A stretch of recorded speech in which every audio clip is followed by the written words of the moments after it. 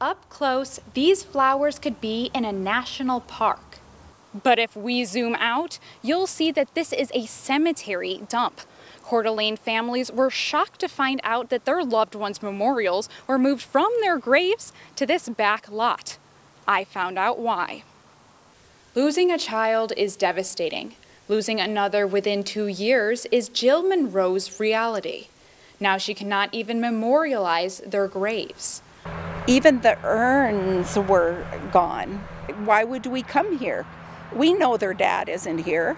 Her sons, Greg and Jeff, are both cremated and their urns sit on top of their gravestones.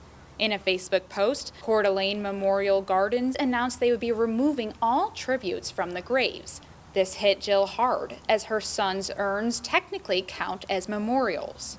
I really didn't want a bunch of people coming here by themselves and seeing, where is my stuff, where is everything? The cemetery currently holds about 7,000 people, with almost 20% of the deceased being veterans. With this new rule, all flags would be removed from the grave sites. The cemetery says this plan was made to combat snow and ice. After facing hundreds of angry commenters and phone calls, Memorial Gardens' Rick Poe agreed to make some changes. We're going to change it back to Veterans Day, November the 11th. And we've gotten some of those answers. A lot of things that have toughened us up, that have made us strong, that we can pretty much handle anything.